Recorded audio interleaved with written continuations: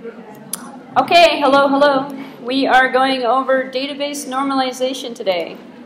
First thing, so this is, what lecture is this? This is lecture number 6B. If you're downloading the PowerPoints, if you don't like to watch it on the big screen, you can watch it on your little screens. Lecture number 6B, and it is normalization of database tables, which goes along with one of your assignments. Hello?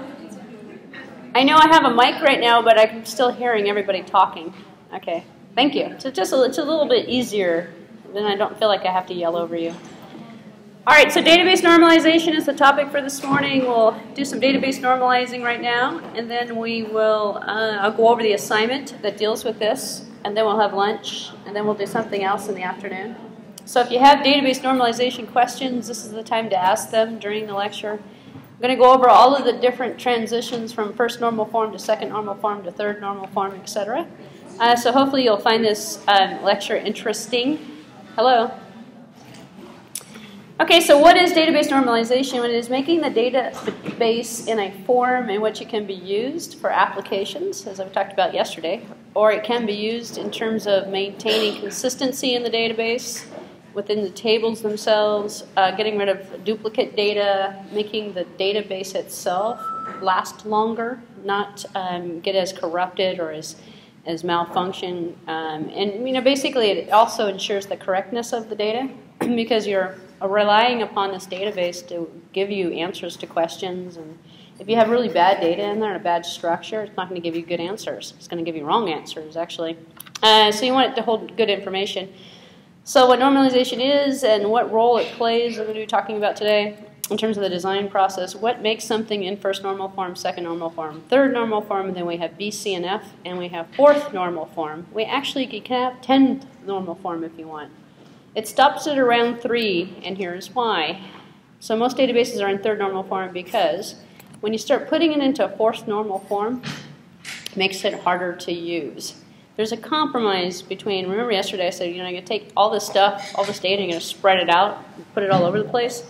Well, there's a compromise to doing that because when you do that, you make it harder to retrieve it. So fourth normal form databases are very hard to work with, very hard to query, very hard to, add data to it. There's too many constraints, too much information, and then they're really hard to even write applications for. So third normal form is kind of the form in which most databases are in. If you can reach third normal form, you've got a good design. If you want, you can use the BCNF, and some people, and I'll talk about BCNF today as well, some people prefer that over third normal form. You can be in third normal form and also in BCNF, or you can be in third normal form and not in BCNF. So you're in one of these, at least, to a certain level. Third normal forms also are second normal form, also are first normal form, but not necessarily BCNF. And I'm going to go through all of this. So how the normal forms can be transformed from lower normal forms to higher ones in the normalization of the entity relationship diagram model being used to produce a good database design. That some situations require for denormalization. So I'll talk about denormalization, which is a reality for most development stuff going on. Mix it from a fourth normal or from a BCNF, it puts it back down into a third normal or a second normal, depending upon what it is you're trying to do. So let me get started with the concept of normalization. So it's the process of evaluating and correcting table structures to minimize data redundancy. So we don't want any redundancy, so instead we put in what's called controlled redundancy. All those keys that you're putting into tables fall into the category of redundancy. If you have a social security number, a student ID in the student table, and then you also have the same social security number or student ID in the registration table, also in the classes table, also in the history archives. You're controlling it, but you're introducing redundancy. So controlled redundancy is good. Uncontrolled redundancy, not good. Because if you have, let's say, the customer's address in 5 different places, and it's redundant that way, and the customer moves, well, then you got to change it in 5 different places. So it's not necessarily a good thing, and then not all 5 of them are going to match probably. So it helps eliminate data anomalies when you reduce that type of redundancy. So normal forms is basically aiming at reduction of that and introducing controlled redundancy. So we take some redundancy out, we put some redundancy back in, which is kind of weird. So it works through a series of stages called normal forms. And there is a such thing as a first normal form. We're going to look at it in a few minutes. And then we have a second normal form, then we have a third normal form, which I'm going to go over. Second normal form is a better version of the first. Third is a better version of the second. For most database designs, the third is the highest you're going to need to go to in the normalization process. And the highest level is not always the most desirable level for the reasons I've given you so far. And most of the reasons primarily is makes it harder to do queries on the tables, harder to find data in the tables, and then it requires too many joins. And when that happens, you're lowering the efficiency or the speed in which the database is actually running at to a certain point. So the higher the normal form, the slower and less efficient the data access actually becomes in nature. So higher is not always better, so in terms of the concept. So here's an example, and that we'll go through. And it's related to the need for normalization. In the example, we have a company that manages building projects. So, you know, pretend like you're a consultant and you're going out to a company and they handle some building projects, and we're going to take their projects for the data that they have already and put it into a database. So it charges its clients for billing hours spent on each one of the contracts, and there's an hourly billing rate that is dependent on the employee's position. So we have different employees with different positions, and periodically a report is generated that contains information that is displayed in Figure 5.1. Well, that's the numbering. It came out of a textbook that was Figure 5.1, a sample layout report. So here's what a lot of people do actually. They either put this in Microsoft Access or they put it in Microsoft Excel, and then they take and they put it into a database. And then they hired you. You come in and you say, well, how am I going to fix this thing? Believe it or not, this is sort of not even in first normal form yet. It's not quite there yet. It's a spreadsheet. But everybody thinks a spreadsheet is a database. Okay, so you guys don't think that. But business people, they think, oh, a spreadsheet, Excel, database. Got it. Here it is right here. Put this in the database. Well, okay, let's work it towards first normal form. So table in the report here. So a table in a report format. We noticed some issues here, so we've taken this here, and this is going to use Access actually as an example because it's easier to show you the data in terms of the table structure. This is the report. They've taken the report and they put it into Microsoft Access because there's an import feature, actually, believe it or not, in Microsoft Access. Import Excel. Here's our database. So can you guys fix it? Oh, okay. Well, let's see what happens. So you notice that we have, you know, like some columns, some rows that don't have information in them, missing information. Yeah, this is filled in pretty good, but we have a lot of redundancy, like database designer. Oh, redundancy in there. So the structure of the data does not handle data and does not handle queries very well. So table structure appears to work. The report is generated with ease, which is why people do this actually. And then they print it out and they go, oh look, see, it's in the database. And unfortunately, the report may yield different results depending upon what data anomaly has occurred. What kind of query are they running on this? And Microsoft Access allows you to run queries on this, believe it or not. And this is a legal access database table. So what we're going to do is we're going to convert it to first normal form. So let's just get it into first normal form to start out with. We have repeating groups. This is what's called a repeating group. You know, where it says project number, we have 15, 6, 18, 22, 25. These are groups that are repeating. So you have to get rid of the repeating groups to put it into first normal form. So it derives its name from the fact that the group of the multiple related entries can exist for any single key attribute occurrence. So that definition doesn't really, I don't know, it's not as clear as what I just said a few minutes ago when I showed you the report. But so in a relational table, you must not contain any repeating groups. So normalizing the table structure will reduce the data redundancy. Normalization is a three-step procedure. So number one, we're going to eliminate the repeating groups. So if you're asked what first normal form means, it means there's no repeating groups. So traditionally, it's taking the spreadsheet and fixing it so you've got the repeating groups taken care of. So the present data in the tabular format where each cell has a single value and there's no repeating groups. So we eliminate those repeating groups by eliminating nulls, making sure that each repeating group attribute contains an appropriate data value. And here it is. What did we do? We took this 15 and we filled it in. So if you want to think no repeating groups means getting rid of the blanks visually, but it's really a bad, hard way of describing that. You can't say, if I asked you what are repeating groups, and you said, it gets rid of the blanks, doesn't necessarily answer the question right. But repeating groups by concept means filling in values for cells that are supposed to be null because there's no value in there because the data was put in missing information. But it's not really missing information, it was grouped. It was grouped by, and the groups repeated themselves, which is that format of a spreadsheet. Anyway, so hopefully you get the concept of what a repeating group is, maybe by these examples. But long story short, we filled in all the information, so each column has a value. That's actually first normal form. So this is not first normal form. That's a spreadsheet. So to make it into a database, to put it into first normal form, the only thing we have to do is get rid of the repeating groups. So everyone can probably create a first normal form database, no problem. I mean, all you have to do is put some junk in there. Just make sure you have something in each one of the cells. You have a first normal form. Not going to do very much for us. So instead what we're going to do is identify some primary keys in step number 2. So the primary key must be uniquely identified attribute value. So a new key must be composed if no key exists.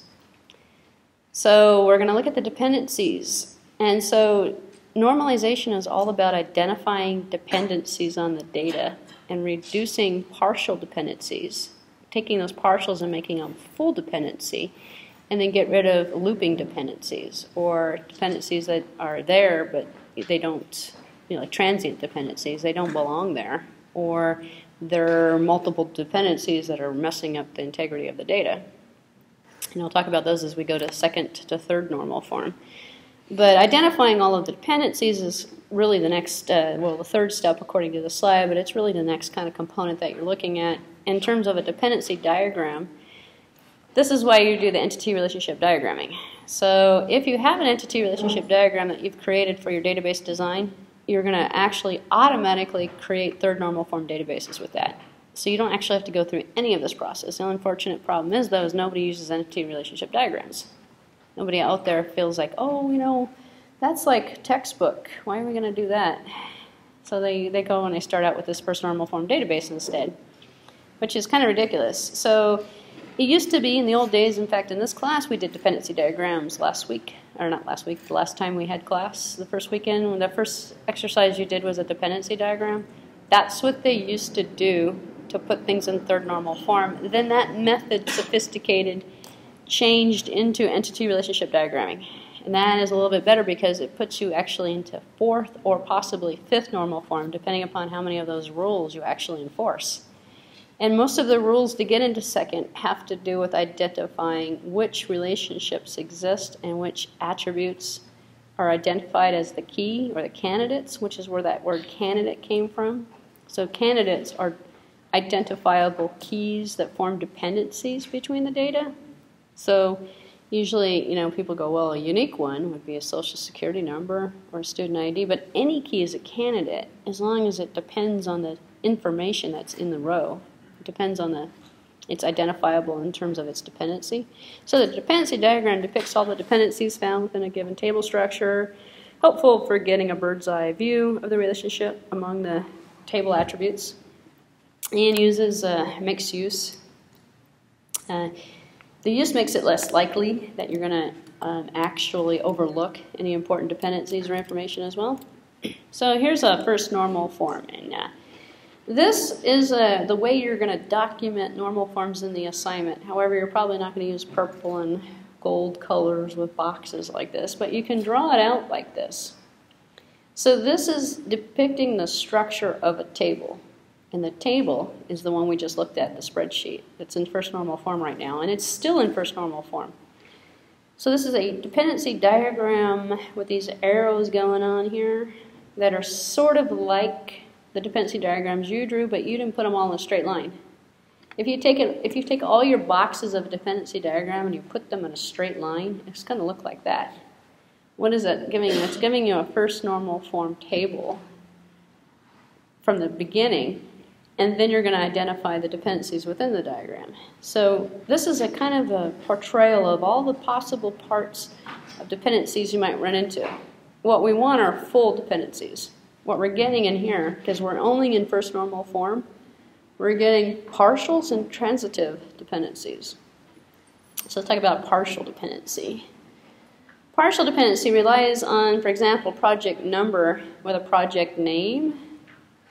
Well, it's not a guarantee. That's not 100% that each project number is going to have, and we can't have multiple project names, and that they're all going to have unique project names. No, it depends on which project number as to which project name it is. So we can have project number 1 that's called the ITU project, and then project number 2 that's called the ITU project, project number 3 called the ITU project. Can you see some possible inconsistencies? You say, okay, give me all the ITU projects, but each one of them is different, but you use the same name. Well, then there's only think of this sort of like you can only partially get the correct information. There's going to be part of it that's going to be missing in terms of your query capabilities, because you can't just say, give me the one for the mic install. So what project was that? Oh, so it's an ITU project. Okay, then you have to go, well, which project numbers? Then you have to get it from ITU project. Then you got to go back to project number to get that one. That might be someone made a note somewhere that that's about this project. So it's not full, it's partial in terms of its dependency. Also, there we have a dependency here in terms of the employee number that might be working on a project number that might have a project name. So employee number 5 could be working on project number 1 for the ITU project. Employee number 6 could be working on project number 1 for the employee ID number. So we're going to have problems getting at the full information because we have a partial kind of loop thing going on here. Or we also have a partial dependency over here where we have multiple dependencies all relying upon the same partial. So we have an employee number, and then we have an employee name. But we might have another entry down here that says employee number with a different employee name. Uh-oh, that's going to be a problem. So actually we have a student in here that has 2 student IDs. Tells me that we have partial. If you're able to be a student at ITU and he can have 2 student IDs, there's a partial dependency in that database in the EMS that allows a student to have more than 1 ID. So there's no, it's not broken out. Actually, I'd call this possibly a second normal form database. Could be second normal form. If it includes, it could include a transitive dependency. What does a transitive dependency mean? It means the job class and the charged hours might change. So in order to figure out, for this particular employee, in order to figure out his pay rate, we have to look at his job class, but then we also have this problem here where the job class relies upon the changed hours that's entered in here. Other people with the same job class might have different hours. Sometimes you want that, sometimes you don't want that. So it's kind of like how you can have a student in here. How would you be able to have a student in the database with 2 different student IDs? Then you'd have multiple different student IDs, and you'd have either partial dependencies or you'd have a transitive dependency, which puts you into first normal form according to this. But we could be in second if we still have transitives but we don't have partials. And I'll talk about that in a few minutes. So in one step, the first thing we want to do is get rid of the partials. And how do we get rid of the partials? Well, we break this out into multiple tables. So breaking it out, if we had a student table as an example and Bob Smith was in that table, and Bob Smith has student ID this, and another Bob Smith came in, and we'd say, oh, nope, sorry, Bob Smith's already in here. So if he had a new student ID, that student ID that was in that table would change. There was no ability to have multiple IDs associated with Bob Smith. So, but when it's like this, it's in the wrong normal form, then it's possible. We could have tons of Bob Smiths in here with tons of student IDs. No problem, actually, because of the partial dependency. So anyway, I'll continue with the partial dependency concept in a few more examples. But in terms of the tabular format in first normal form, all key attributes should be defined. So tabular format is in which all key attributes are defined. There are no repeating groups in the tables, and all attributes are dependent on a primary key. This is for the first normal form. So all relational tables satisfy first normal form requirements if they meet these requirements. So on the final exam or on the assignment, I'm going to say, go from first normal form to second normal form to third normal form. And I'm going to give you a bunch of tables with fields in it. And what you can do is draw it out like this and go, well, that's first normal form. It's automatically in there, unless you have repeating groups, and get rid of the repeating groups, actually. And then we go from first to second. Then we're going to go from second to third. So some tables might contain what's called partial dependencies, and these dependencies are based on only a part of the primary key, not the whole primary key, which is what makes it part. So partial dependency is a dependency on part of the primary key, but not the whole primary key. As an example, if we don't have a student ID as a primary key, we have a partial dependency, because we can have Bob Smith with student ID 111, and then we have Bob Smith with student ID 122, and Bob Smith with 333, and all these different partial dependent student IDs. And then we can look up each one of the partials, and we can say, oh, Bob Smith took this class. And then the other Bob Smith, he took that class, and another Bob Smith. We have no way of putting all the Bob Smiths together until we get rid of the partial dependency. Okay, so sometimes used for performance reasons, but should be used with caution. So you might put a partial dependency in there. If, for example, you are the registrar's office and you're trying to print out, I don't know, like invoices or something, or student rosters or something, and you needed to join two tables together, and the join was costly, and all you needed to join was one little piece of information. Then you could take that one little piece of information and you're putting your table back into first normal form, but you're putting it into the wrong table on purpose to create a partial dependency to make the query run faster. So you can eliminate the join because the join is taking too much time. That was a good justification. Otherwise, not such a good idea. And if you have a join running like that, you might want to consider a different strategy in terms of your data and your table structures. Still subject to data redundancies, however, as well. So let's convert it to second normal form. So the relational database here, design can be improved by converting this one to second normal form. So we have 2 steps to convert it to second normal form. And step number 1, identify all of the key components. So write each key component on a separate line, and then write the original composite key on the last line. And then each component will become the key in the new table. And then we're going to see an example of this coming up. And then identify the dependent attributes that are associated with each key. Determine which attributes are dependent on the other attributes. And at this point, most of the anomalies have been eliminated. And we get this. So this is graphical, going back to the color scheme here and the boxes and the arrows. So this is line number 1, this is line number 2, this is line number 3.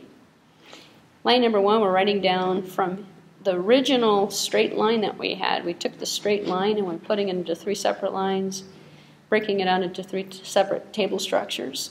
And I know I'm going to have at least 1 or 2 people are going to ask me, how do you want this documented? In the assignment, write them out.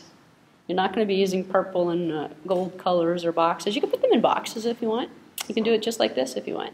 Or you could just simply give me the attributes separated by a comma and draw the tables out just the same way as I asked you to draw them out after you did the entity relationship diagrams to convert those diagrams into a table structure. That's the same. This is the same format. But you can use, curly brackets or solid brackets or boxes or lines or anything you really want, actually. So if you're taking an entity relationship diagram and you're translating it into a list of tables, you get this. This is what you get out of the entity relationship diagram. And then you have to apply that extra step to put it into third normal form, which we haven't gotten there yet. So this is really second normal form. It's second normal because we've identified key attributes. We've taken that spreadsheet now, we've divided it out. These are 3 different tables. So we have a table named project, employees, and assign.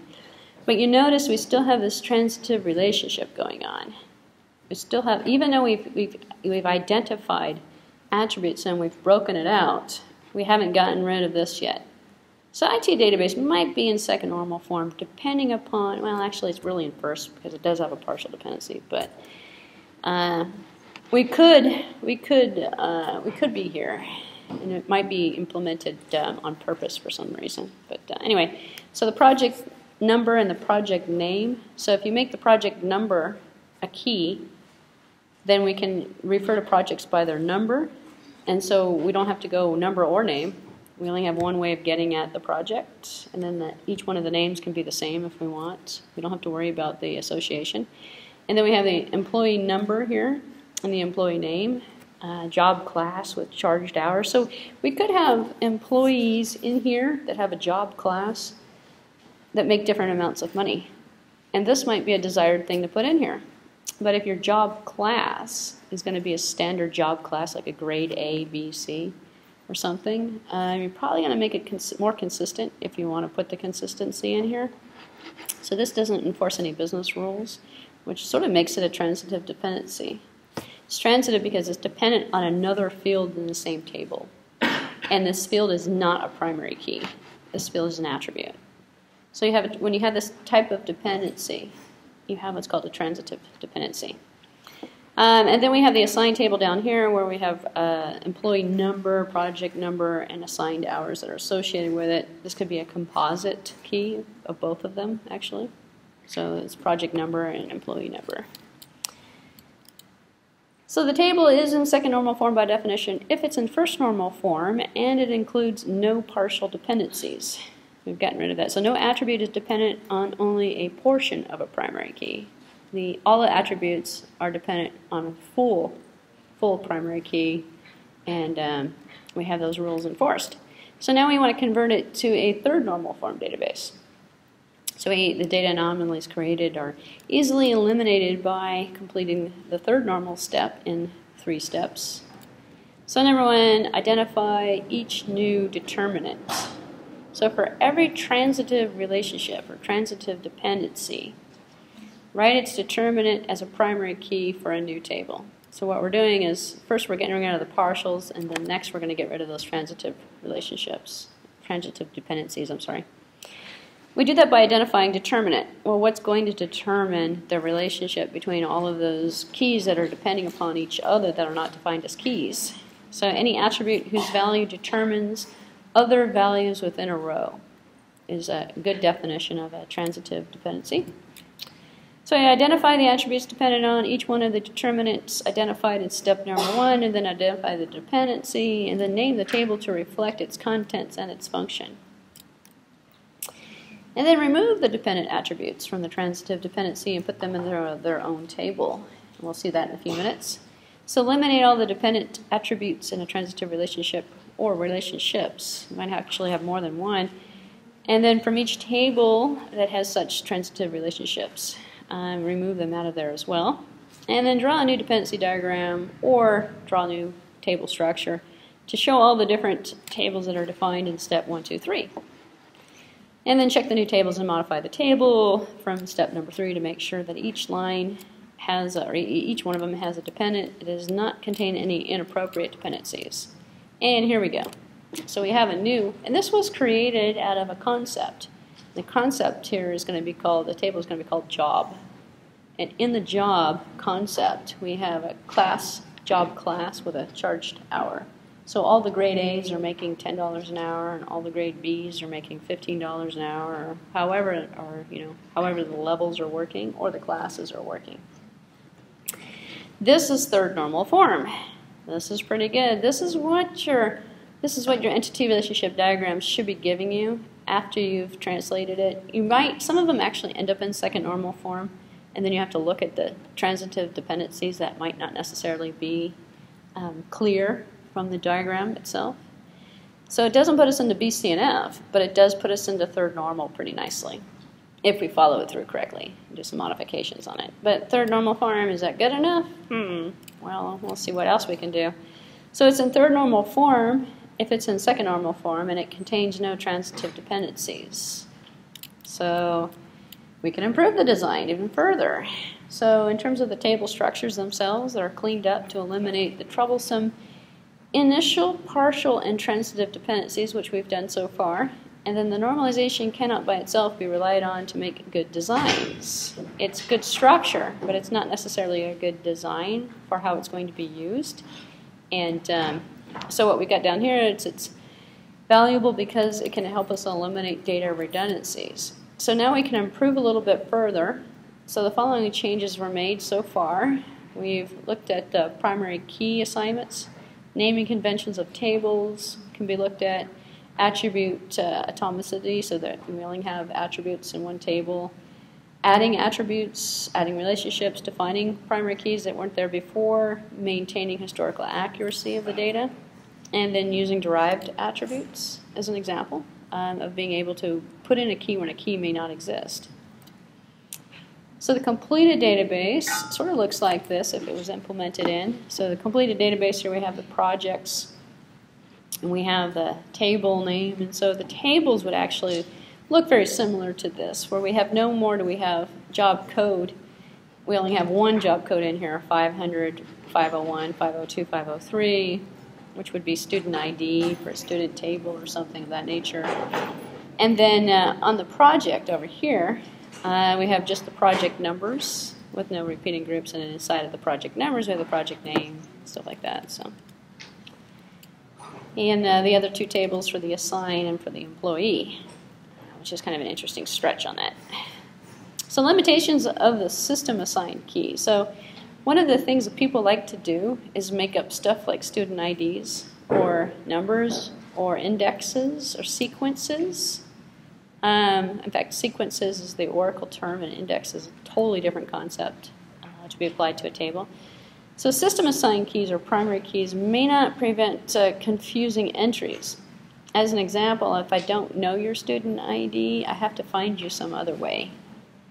So if you have multiple forms of keys in the database, you're taking yourself from third normal form and you're putting yourself back into second normal form. Because what you're going to do in that particular case is going to have multiple keys that all partially or transitively define things. As an example, if we wanted to take and make it easier to search on students, we could put social security number in there, or visa number, or name, or email address, and then also put student ID in the table. So we've gone from a third to a second to make it easier to search on it, because if Bob Smith comes up and I don't know that Bob's last name, I just know he's Bob, I can't find him in that database. It's impossible to find him in that database unless you gave me a student ID. But what's the student ID going to do for me? I can't tell who you are by your student ID, which is kind of an interesting solution. Let me give you an example of how to solve the problem, actually, with the Social Security number in the United States. So U.S. Social Security numbers are in three forms.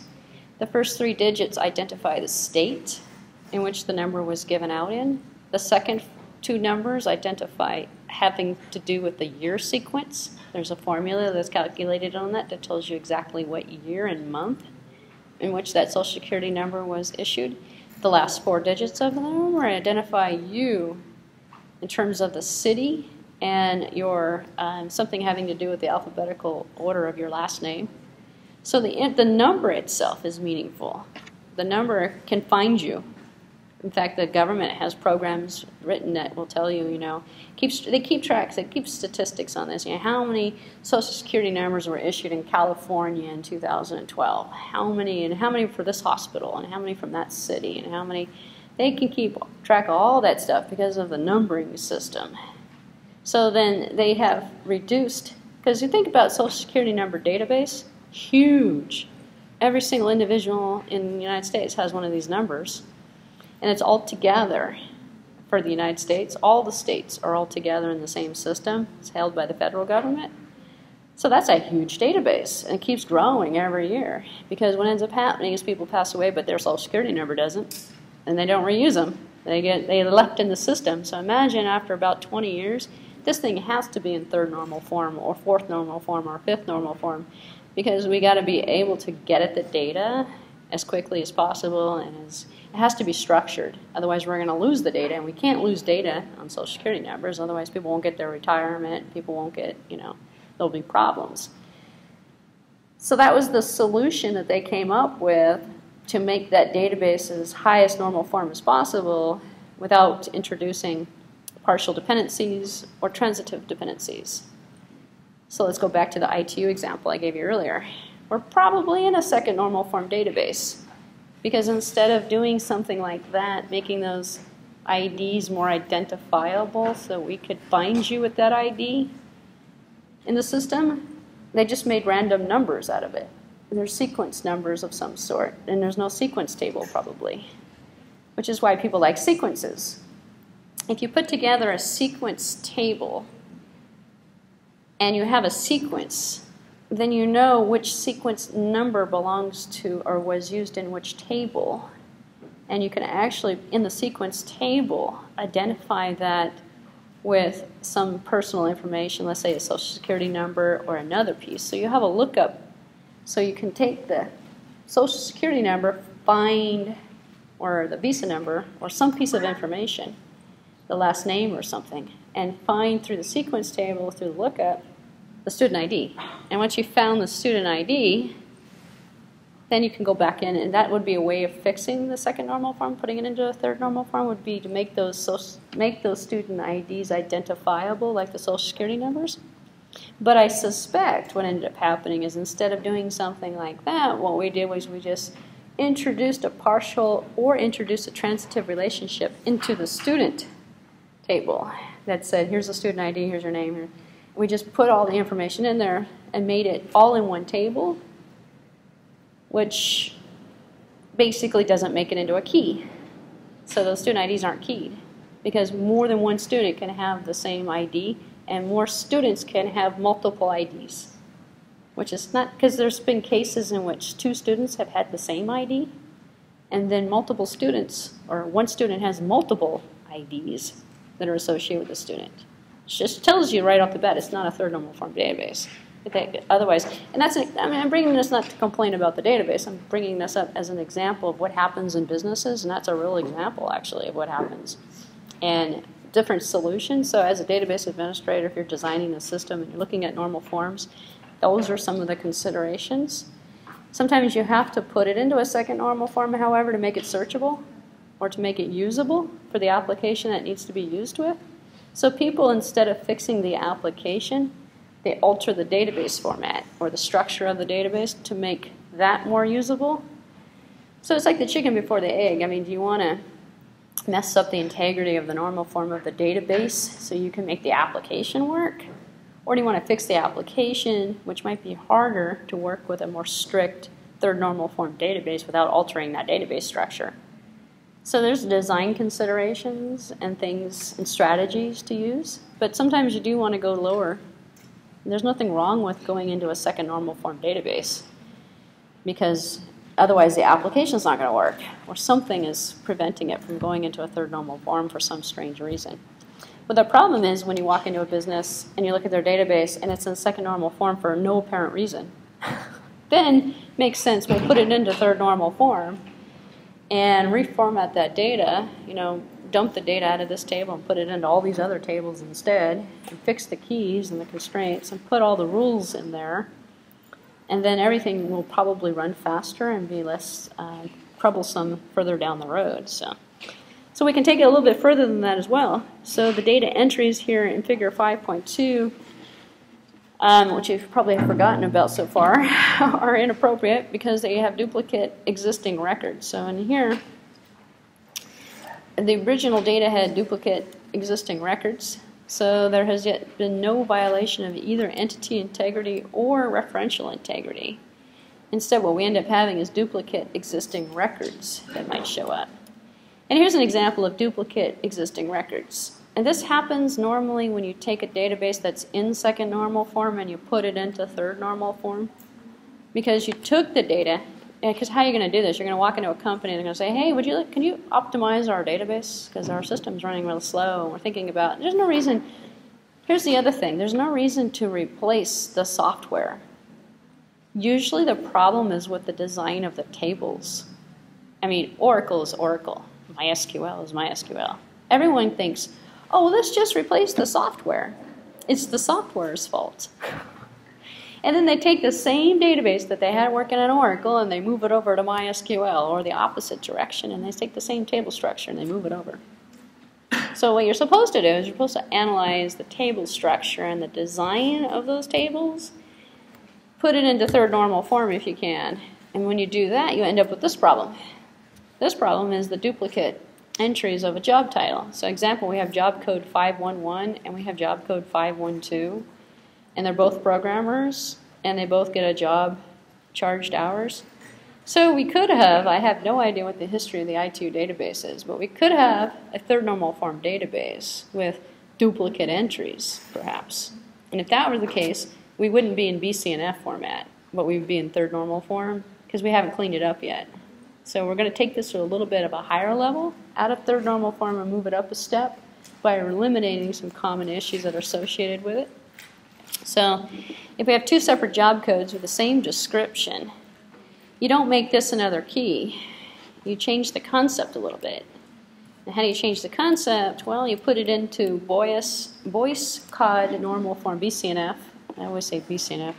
But this is the guy's last name, and what it is essentially his method, and he's the one that came up with entity relationship diagramming, and he's the one actually who's based most of the normal form research, or has done most of the normal form research, and has come up with, not necessarily the 100% foolproof method, but one that's very close in terms of using BCNF with entity relationship techniques. So every determinant in the table is a candidate key by default from his dependency research, and has some characteristics as primary key, but for some reason not chosen as a primary key, which is kind of an interesting concept. So if the table contains only one candidate key, the BCNF and the third normal form are equivalent. But BCNF can be violated only if the table contains more than one candidate key. So if, for example, we introduced Social Security numbers or visa numbers, and we put it into the student table because we want to keep track of those student IDs, we would be in third normal form, but we would not be in BCNF format. If we're in BCNF, we only have one determinant per table, not multiple determinants. A lot of people don't want that because we can stay in third normal form, solve the mystery of the student IDs by introducing another candidate key, your last name, your Social Security number, if you have one, or your visa number, another piece of information that can be used to look you up along with your student ID, because your student ID is meaningless, has no meaning to it. So that's another strategy that people take, but they're not in BCNF. Well, why do you want to be in BCNF? Well, if you're in BCNF, then you have strict rules, and you're not going to put Social Security numbers, and you're going to reduce the amount of data, because here's the other problem. The more you put into that table, the bigger the table gets, and the harder it is to navigate that table, depending on how many students you have, which is kind of the reason why they didn't do it. You can't do it with a Social Security number system. The database is way too big. You're going to introduce yet another piece of information, and then yet another piece of information, and then you have situations in which you have multiple ways of searching with multiple different answers that you're going to get out. So if I asked the database, how many students do we have? Come out with a number, and then search it on the other key. How many students do we have? Come out with a totally different number, because some of you guys don't have Social Security numbers. Some of you don't have visa numbers. Or, depending upon what I'm choosing, I'm definitely going to have inconsistent responses that are going to come out of that query. All right, so we can put it into BCNF. So most designers consider the BCNF cod form, BCNF, as a special case of third normal form. So the table is in third normal form if it's in second normal form and there are no transitive dependencies. A table is in third normal form and not in BCNF. If a transitive dependency exists when one non-prime attribute is dependent on another non-prime attributes. So when we introduce, that's why I said we could be in third, we could be in second, because when we introduce the transitive dependency to eliminate the key searching issue, we've taken it immediately out of BCNF. We may have taken it out of third normal form and put it into second normal form, depending upon how many and what type of dependencies we put in. If we've just introduced a transitive dependency and not just a lookup, then we're in second normal form. If we put the transitive dependency in there for, due to a redundant key, then we might be still in third normal form, but we're certainly not in BCNF. So any non-key attribute is a determinant of a key attribute, is what the issue is associated with. So we have a non-key attribute that is a determinant of other non-key attributes. And this, as a special note, exists when you don't identify primary keys. If you don't have any primary keys in that table, and a lot of people don't do that. When they create the table, they leave out the foreign, the primary, they leave all that stuff out. If you don't have that in there, you're not going to be in BCNF, and most likely you're probably going to be in second normal form anyway. You're not going to make it to third normal form either, naturally. I mean, you might accidentally guess correctly and get you, but you're never going to be in BCNF after that. Okay, so here's the table that is in third normal form, but not in BCNF. And this one is using A, B, C, D, because A and B work together, but A and B as a combination work with C and D. But then we have C that's determined on B. So it's this is not a key, though. Them together forms the composite key. So a table that is in third normal form but not in BCNF, so we can fix it by what are we going to do? Break it onto another table. Long story short, we'll just keep dissecting it, cutting it out into multiple tables, which is how we're going to fix this. So here it is here. So here's the decomposition of the BCNF. So we have the third normal form. This is what we started with on the previous slide right here. And then we have the first normal form partial dependency that's in here. And then we have the third normal form and the BCNF over here. This is actually a nice little summary slide, slide number 36. And then we have we separated out the C with the B, created another table that just gives us the B that's associated with the C, and that's in third normal form, and it's also in BCNF. This one is BCNF, and then we have the third normal form and BCNF out here. So we've taken this and we've converted it to this by breaking it out, and now what we have done is we have C here and we have C here. So instead of putting the data in the same table, we put the data in another table. So we created yet another table from this, and we've introduced more redundancy.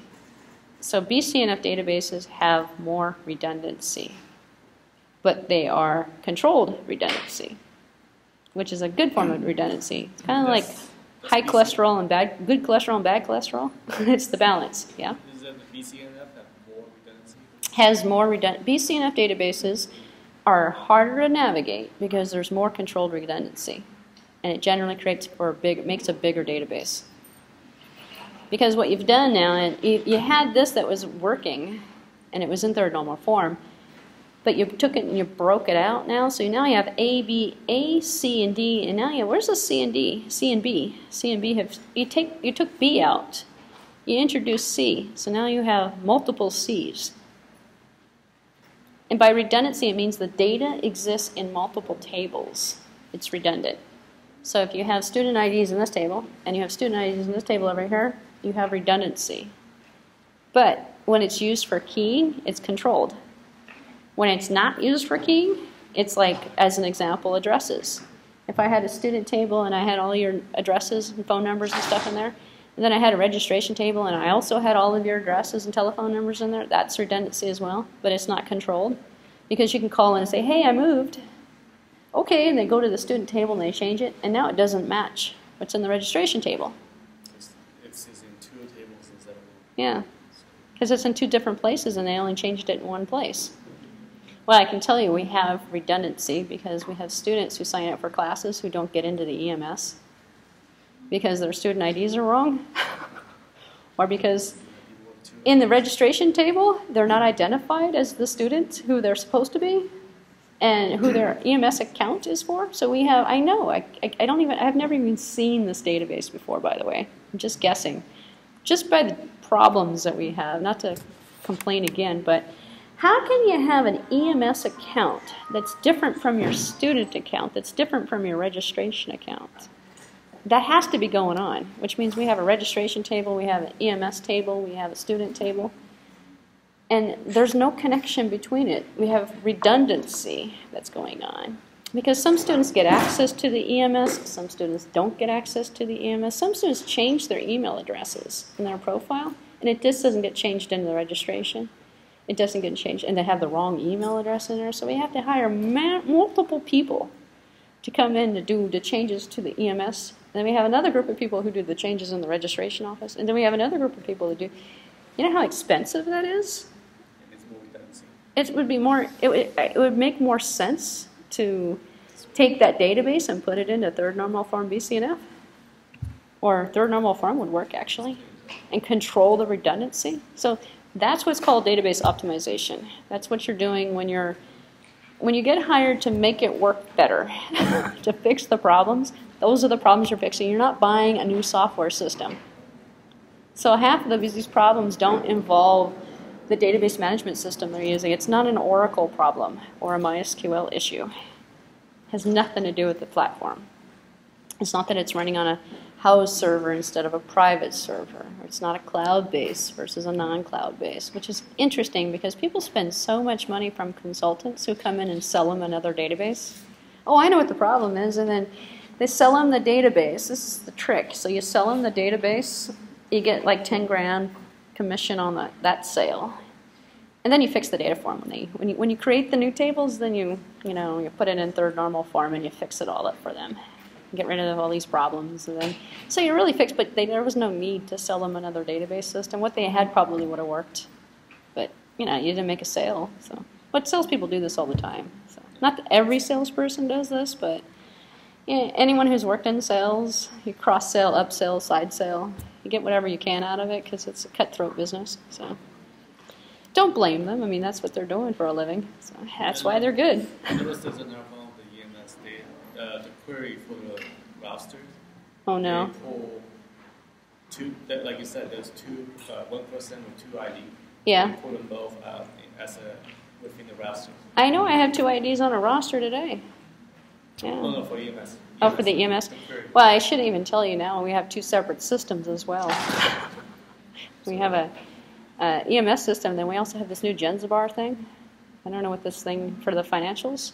So all your accounting is being run through a different system now, which is kind of interesting because I'm waiting to see, well, it's manually being updated. So one system prints out reports, and the reports are taken over to another system, and they're manually entered in. I don't have to tell you anything. It doesn't have to do anything with databases, but manual entry, just count the number of ways that could be done incorrectly. Just by, wrong line, you're off by 1. I mean, I've done it myself with grades on rosters. Anything done manually, not such a reliable method. Ruler is their best friend. Google is their best friend? No, the ruler. Oh, the ruler is your best friend, yes. The ruler and a pen. Let's go back to the And a printer. Anyway, okay, I'm going to have to stop. Otherwise, they're going to make me fix it. So I'm going to stop complaining about that database. But it does lend itself as a good example. I think I'm not the only one that knows it. And you're not the only one that knows. I'm not the only one that knows about the problems either. So, all right, and they are fixing it. They are working on it. So there's hope for the future. Hopefully by the time you guys graduate. So, all right. So here we have the decomposition to the BCNF that we got going on here. So we have this hierarchy going on. So here's the sample data for the BCNF conversion. What we've done is we've gotten rid of the duplicates in terms of the C's and the B's. So now we have a student ID, a staff ID, a class code, and then we have the grade. This is a grading example actually. So we have this would be the teacher for the students, and here we have the same student with 2 different staff IDs, with 2 different class codes, with 2 different grades. So we can keep track of all of the different redundancies in a controlled fashion, actually. Here's another BCNF decomposition, and this is the BCNF decomposition of this here, which is not this, this is a conversion that needs to be done, by the way, not to confuse you. This is in third normal form, not in BCNF. So we could take this data as another example, convert it to BCNF by doing this. So here we have the student ID, the staff ID, class code, and the enrollment grade, which is what we have here. Student ID, staff ID, class enrollment grade. Because this makes more sense than looking at A, B, C, and D. Because when you look at A, B, C, and D, you're like, what is all that stuff? So here's a better example. This is the panel B down here is third normal form and BCNF. This is third normal form, not BCNF. So we basically split it up, but you can't see by definition you're just making a new table.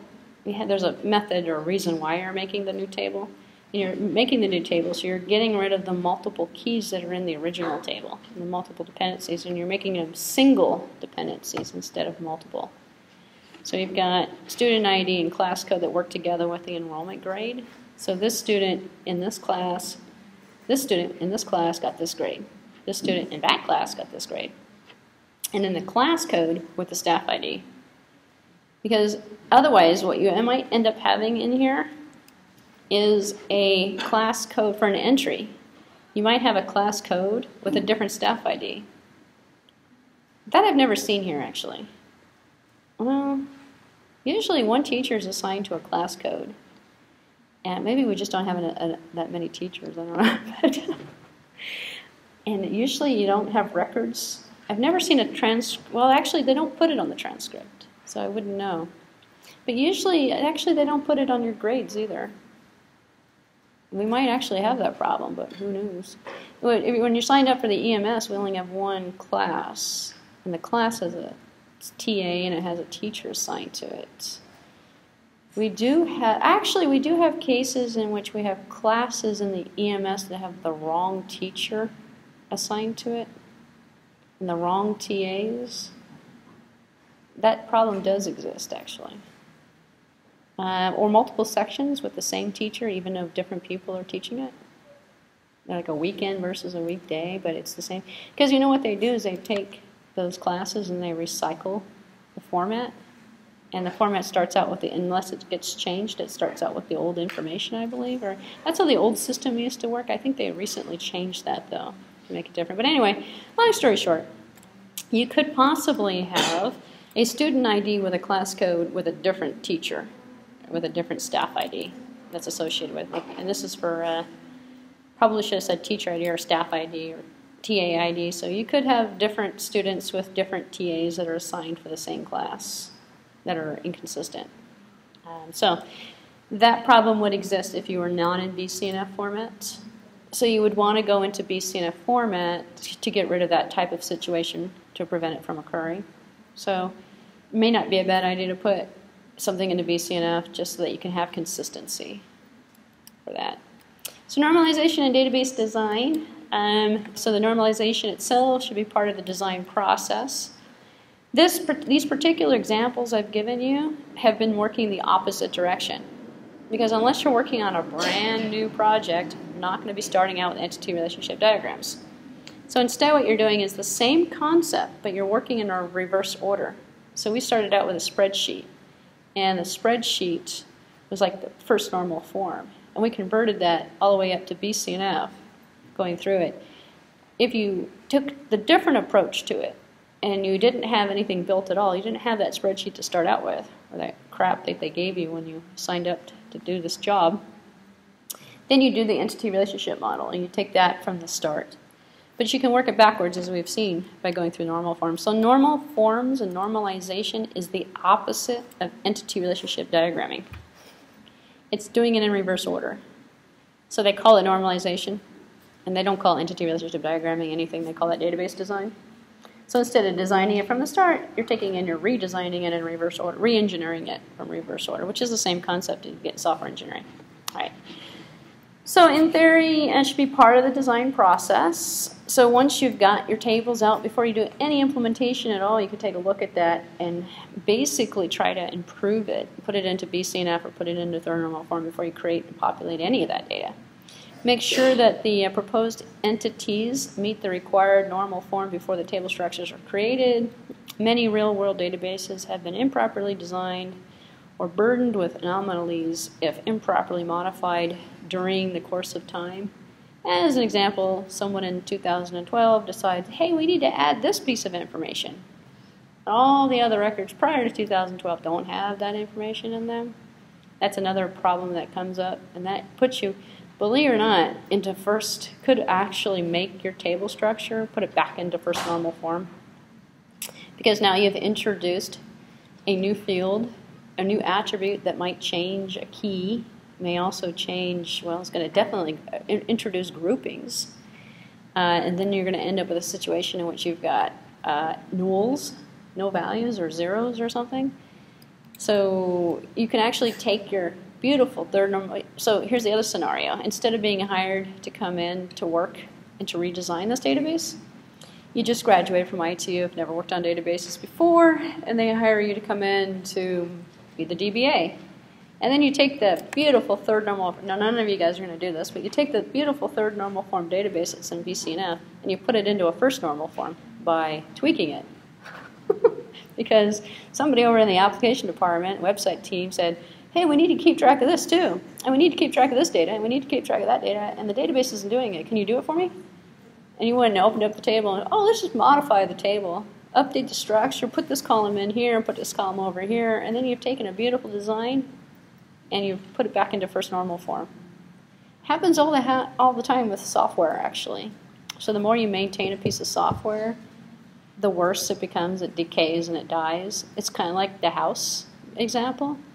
If you go out and you get an architectural design for a house and you build it, it's perfect. It's sound. It's architecturally sound. It passes permits and stuff, everything.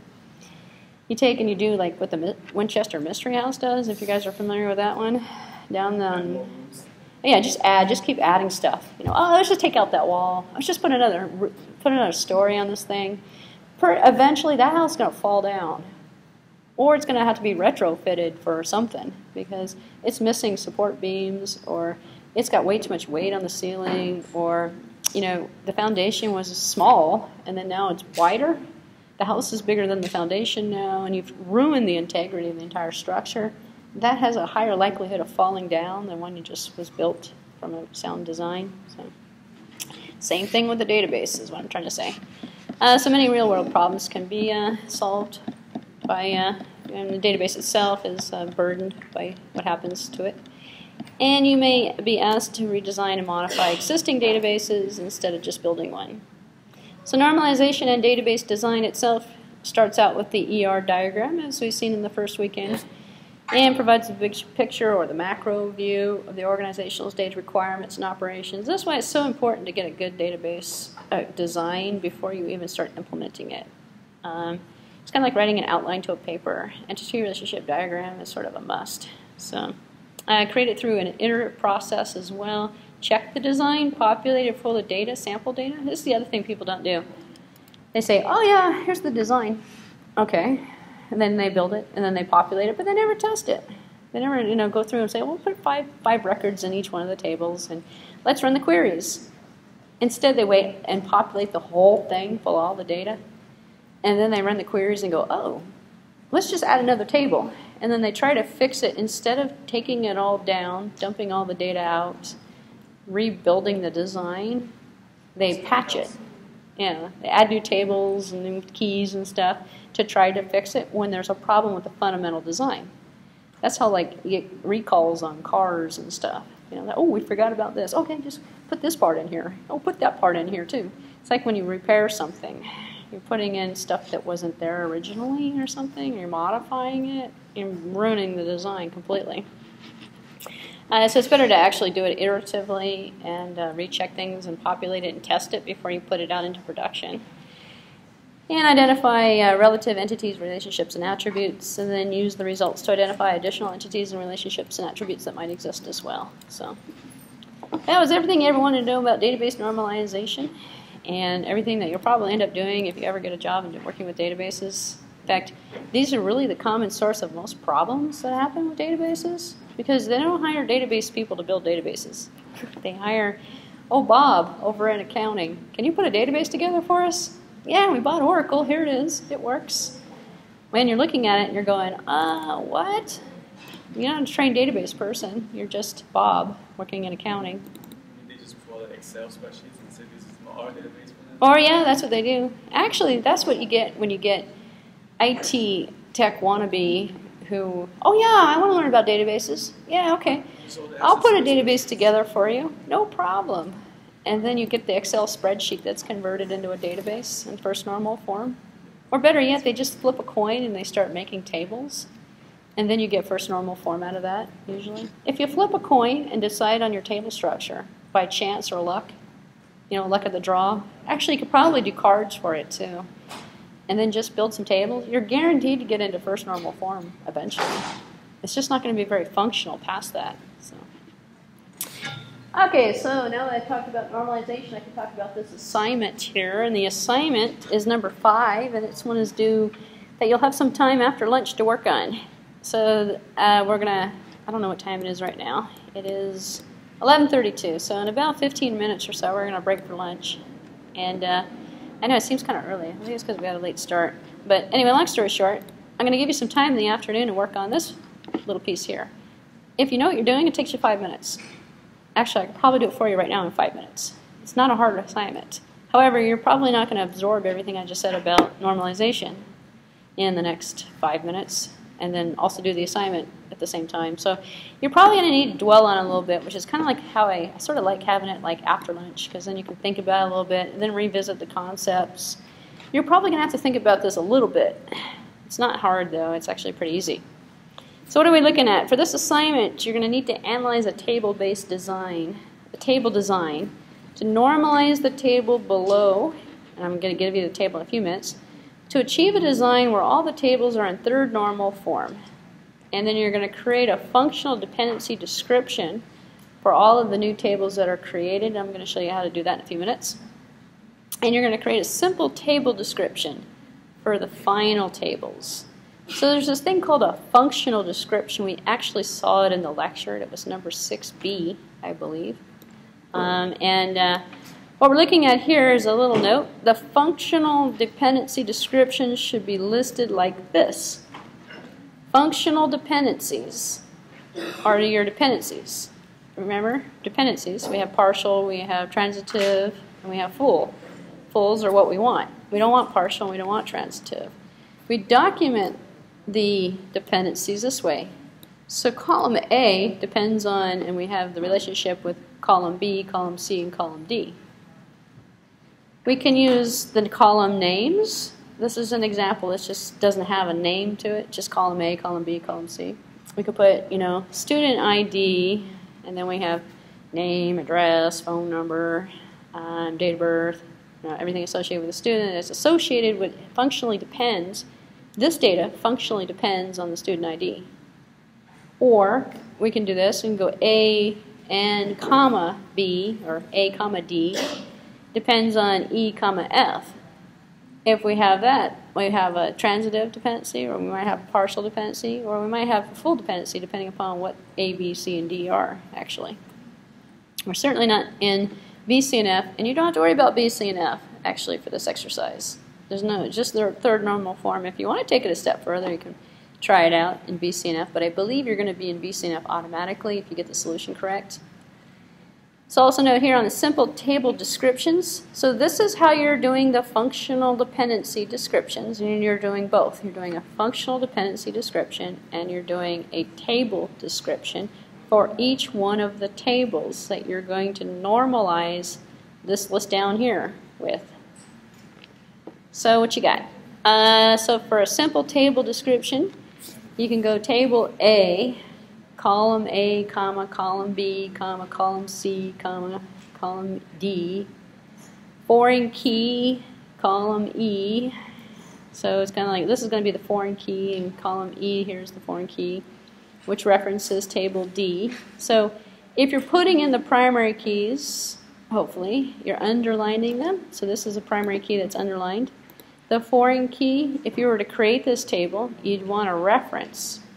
And the reference here is going to be column E. So you're identifying the foreign keys.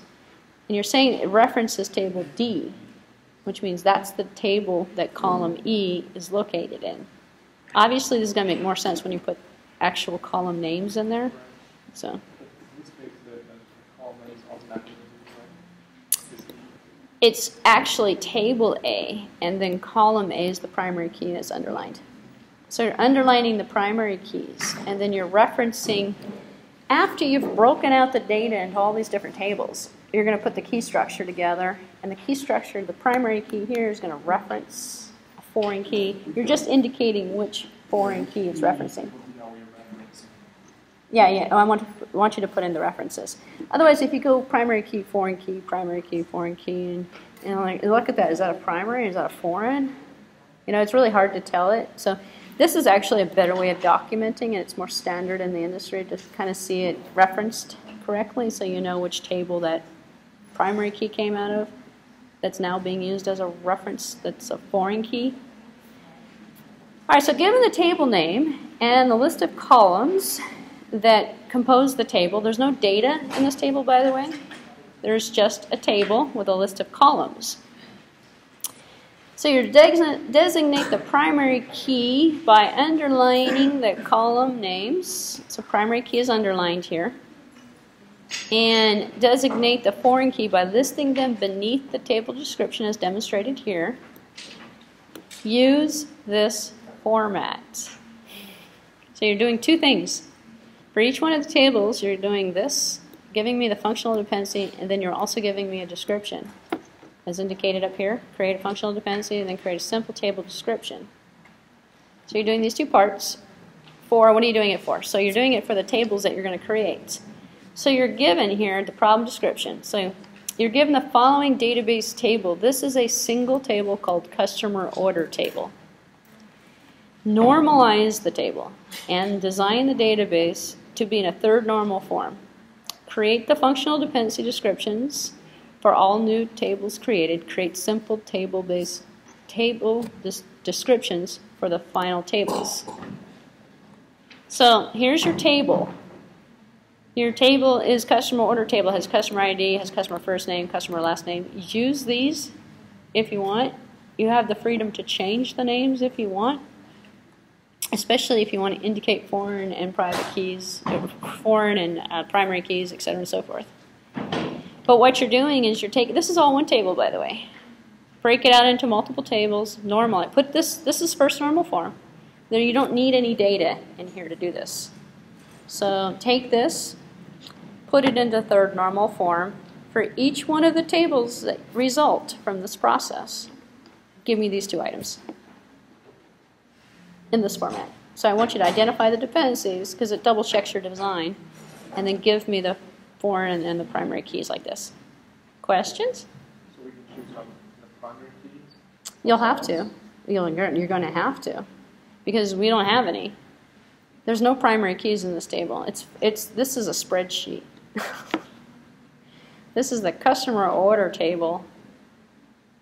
You know, someone took a spreadsheet of all the stuff everybody ordered from this company and put it into a spreadsheet and called it the database.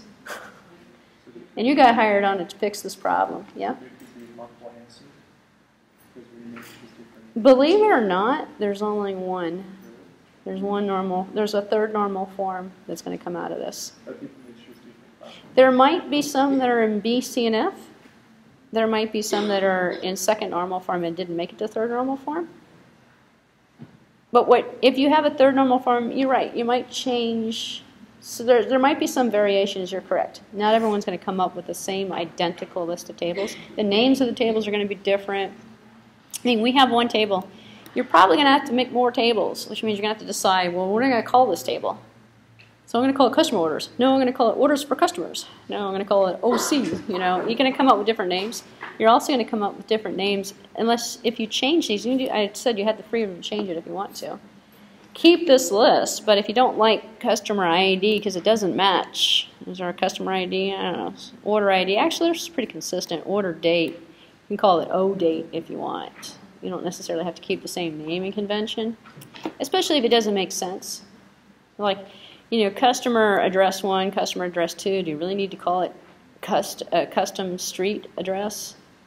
Especially if it's in a customer file. A customer table is probably going to be address 1, address 2, or something. You can abbreviate the names if you want. They have the freedom to kind of tweak it to modify the naming conventions and stuff if you'd like. So, in fact, you know, this is probably going to be more of a composite key, if anything, because it's going to be the address, and the address is going to have line number 1, line number 2. And it's going to have city, state, and zip. It's all associated with an address. That's a composite key, actually. And I better stop talking about this, otherwise I'm going to give you the design. So, but that's the assignment that you're going to work on after lunch. And so I'm going to turn off this recording right now. See you in about 11:45. It's good.